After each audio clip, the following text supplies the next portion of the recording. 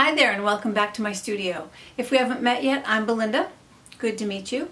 Today I want to talk about monotype printmaking. This will be the fourth in a series of monotype tutorials to show you how to make this versatile painterly printmaking method. This video is a breakdown of a full color monotype, very painterly, painted directly on a sheet of Mylar, or Dura-Lar as the brand name is called. By hand, no press necessary to get the resulting full color print. Didn't get the level of saturation that I was looking for in the print, mostly because I wasn't printing on a press, I was transferring by hand, which is what you'll do if you don't have a press.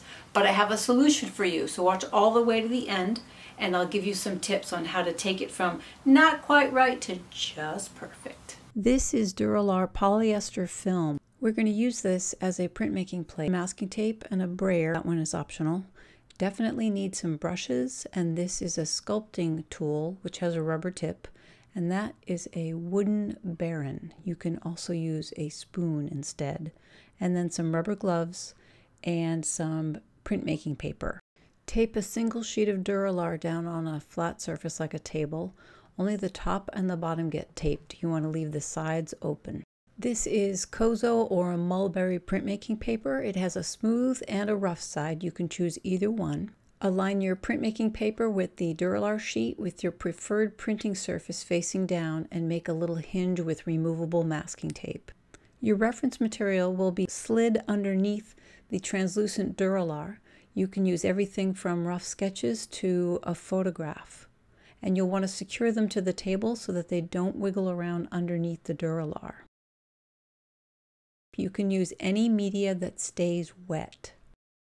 Use oil paints, either the water miscible style or the traditional. I'm using water-soluble printmaking ink that doesn't dry until it touches paper. And you can see that it doesn't absorb into the Dura-Lar, it stays on the surface, which allows me to wipe it away with a wet paper towel if I want to erase a passage. Use your sketch underneath the Dura-Lar like a road map and lay in blocks of wet pigment. You can apply your pigments loosely because you have lots of options for editing. You can use paintbrushes to scumble soft edges. You can use a palette knife to apply bolder passages of color. A paper towel wrapped around a gloved finger and tapped into the pigments will lighten passages, or you can use Q-tips or rags to wipe things away completely to get right back down to white and start over. If you'd like to try this with watercolor, brush a thin layer of liquid dishwashing soap onto the Mylar and let it dry overnight. The thin film of dish soap gives the watercolor something to grab, otherwise it repels and beads on the surface of the Dura-Lar. The ink that I'm using in this clip is thick enough that it adheres to the Dura-Lar very well, and it also leaves some nice brush marks. If you'd like a complete supply list that's printable, I've put one on my blog. If you go to belindadelpesco.com and search the blog for the title of this piece, which is Apple Raft Up, you'll see this video as well as some still shots of the process and a downloadable supply list. And since you asked, I will also put a list of the supplies on the post related to this piece on the blog that's clickable so that you can get to the links on Amazon and take a look at the supplies that I'm using directly. Earlier in the video I mentioned having several reference pieces ready to go, and that is because once you have your ink out and you've got your Dura-Lar tape down, moving with color over the surface of the Dura-Lar to make the print happens pretty quickly. And when you're finished, you could wipe the plate, redraw something new with new ink, and print again. Since you've got everything out, that is what I would recommend that you do. Make 3 or 4 reference photos or reference drawings before you begin printing so that you have an opportunity to print a second, third, or fourth monotype from this one session. And as well, if you find that the first piece that you're painting isn't going to fly and it's just not satisfying, wipe the plate clean, pull your sketch out from underneath the Dura-Lar, pick a second image that you've prepared in advance, slide that underneath, and start again. This is such a versatile printmaking method. Monotypes are painterly. They can be in color or black and white. You have a ton of options. And if it's not working for you, you just wipe the plate clean and start over. So don't let yourself get frustrated. If you feel that happening, stop, wipe it down, and start over. There are no right or wrong ways to make a monotype like this. Begin these prints with permission to experiment, because if you don't like what you did, you can wipe it off. Here I am putting a dark background over what I thought would be a patterned background. And as you'll see here in a minute, I decide that this is too dark a color, and I'm going to take it out completely with a little bit of water on my brush and tapping in with paper towel.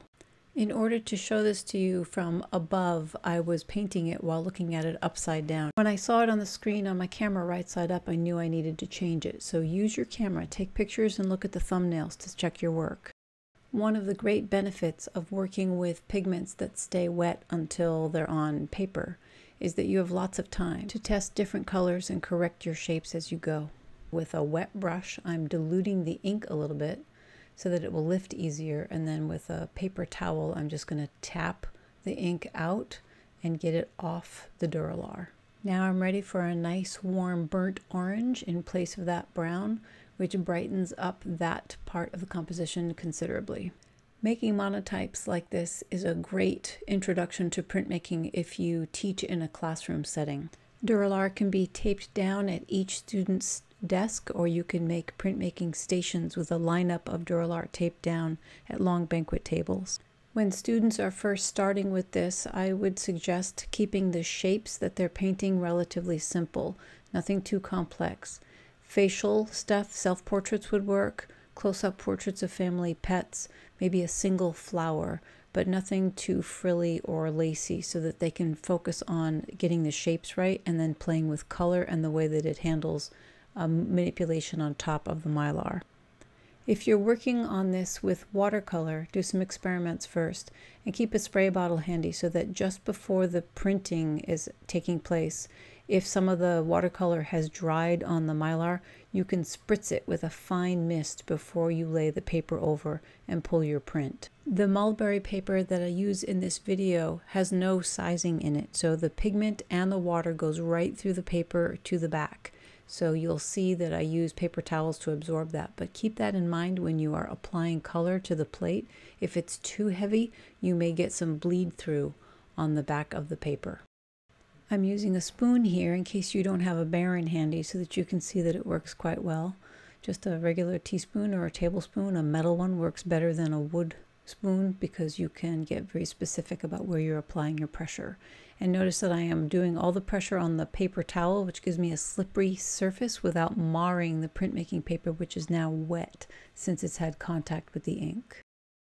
Is to be very thorough with all of your rubbing to transfer the details and all the colors that are on the image onto the paper. If you have access to a press, I'd highly recommend printing this on a press, but without a press, a spoon works just fine. Now I've switched to a wooden Baron, again a fresh piece of paper towel so that I'm not marring the back of the printmaking paper. Since the mulberry paper is pretty transparent once it's wet like this, I can pretty much see how much of the print has transferred to the paper. I'll zoom the camera out a little bit here so that you can see the plate and the print side by side.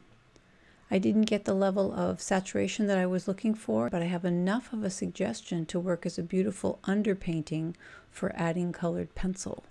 I hope you do that too. When you think a print might have failed, consider adding other media before you toss it and get a second opinion. That always helps too. The ink was dry by the next day, so by adding colored pencil, I finished the monotype. In the next video, we're going to talk about the different printmaking papers that you can choose from to do a monotype. And if you're making one without a press, it's crucial that you have a smooth surface. Otherwise, as you'll see in the video, you can have failure after failure after failure. I had that, and I'm going to share it with you. We're keeping it real. Get your art supplies ready. There'll be a list of all of them on my blog. Visit belindadelpesco.com so that you can see a printable list or a clickable list. If after watching this you have any questions, please leave them in the comments below.